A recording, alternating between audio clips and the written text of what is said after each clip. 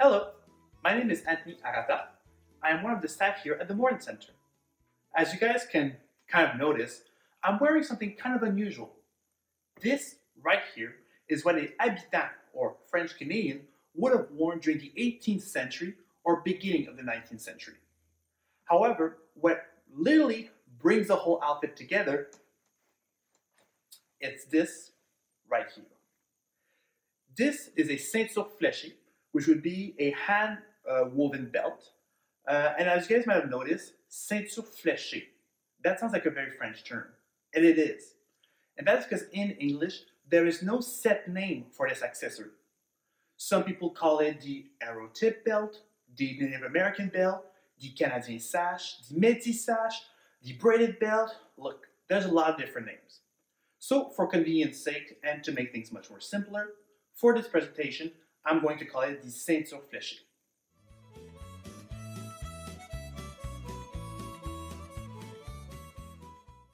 So back in the day, there used to be dozens of different patterns of Ceinture Fléchée. However, due to industrialization, many of them were lost throughout time. Today, we have l'Acadienne, la Charlevoix, and the most famous of them all is l'Assomption, which looks a lot like my belt right here. Now, even though these belts look very beautiful and intricate, they serve many purposes. The first one is that it helps to keep your coat closed. So during the winter, at minus 30 degrees Celsius, having this belt close your coat helps the person to stay warm and confront the harsh, bitter winters. The second purpose is to keep my back straight. The coureurs des bois would often have to lift heavy loads, their canoes on their back, and so having this belt helped to not restrain the muscle and make sure that they were able to lift throughout the day.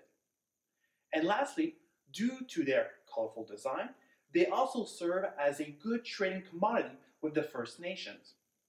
As the trade expanded into the interior and throughout North America, the French Canadians brought with them their Ceinture Fléchée, their clothing, their culture, and so as a result, many Métis nations adopted some of these features, especially the Ceinture Fléchée, and this is why today there are many interpretations and discussion as to is the Ceinture Fléchée a Métis heritage or a French Canadian one?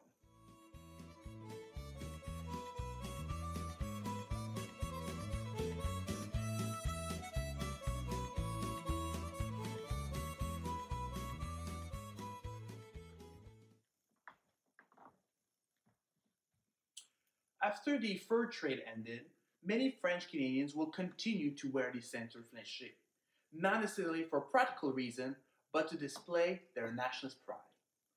The more colorful and intricate your belt was, the higher status and the fancier you were seen. Sadly though, during that time, machines and factories were replacing the manual labor and the craftsmen who were making it, slowly but surely losing the Ceinture Fléchée out of fashion. However, one thing kept the Ceinture Fléchée alive throughout the decades, and that's our famous winter Carnival.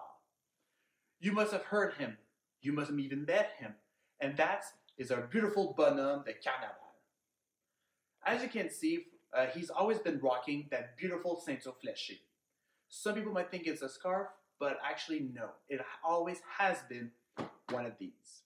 Today, people wear it during the winter time as a symbol of the winter carnaval, winter fun, or simply to display Quebec City's identity.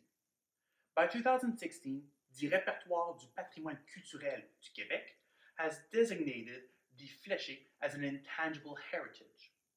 Thanks to this, the practice of weaving has been growing. And without further ado, let me show you how to make your very own Ceinture Fléchée right here at home.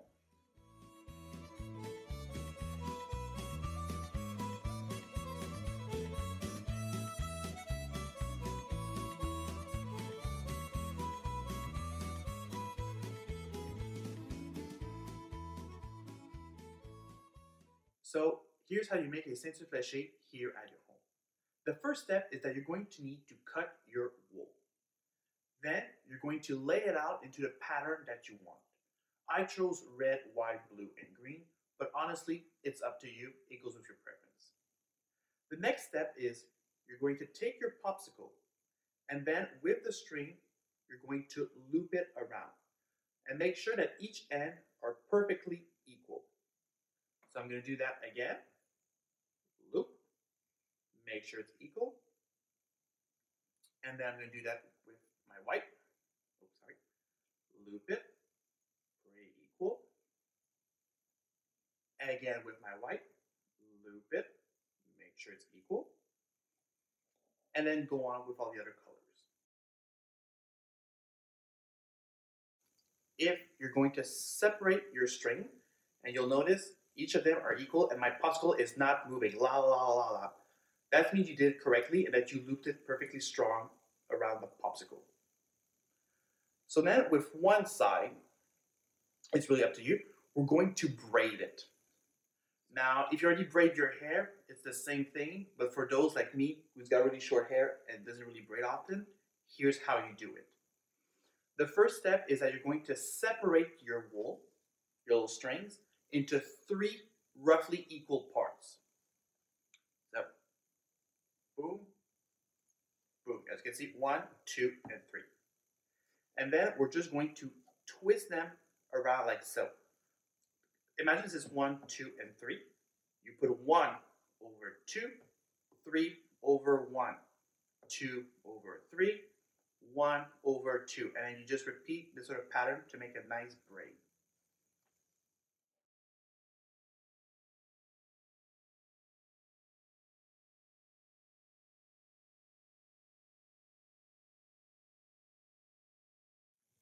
So once you're done braiding one side, we're going to tie a knot at the other end. That's just to make sure that your braid doesn't get undone while you're weaving, and to make sure that the threads stay all nice and together. And voila. So now we're going to move on to the other side, and here pay attention because that's the more complicated part. So you're going to lay it flat on the table and make sure that all of your thread are nice and spread out. Boop, boop, boop.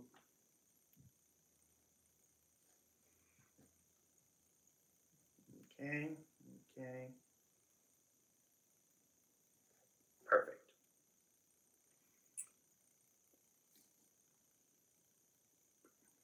Okay, so you're always going to work from right to left when weaving. I know it seems kind of strange, we're used to reading from left to right instead of left to right, but in that case, right to left. So when making a ceinture fléchée, it's very important to follow this pattern. So you're going to take your red thread, and then you're going to go over, under, over, under, over, under, over, and then you're going to pull it right up, right here. And then you're going to do the same thing, but with this thread. So, over, under, over, under, over, under, and then you're going to pull it right up there. And then, once again, with this thread right here, we're going to put it down. Okay? Once again, white thread, over, under, over, under, over, under, pull it right up, and then put the red thread down. And we're going to continue. Over, under, over. So once you have done your pattern of over, under a bunch of time, and you have reached the end, you will get to be able to tie a knot real tight to make sure it doesn't get undone. And then once you have completed this side, you're going to head over here, undo the knot on the braided side, and continue weaving this other half. I have here a completed ceinture fléchée that I made earlier on. Now, you'll notice that my pattern right here is much more smaller, tight, and precise than this one. And that's perfectly normal.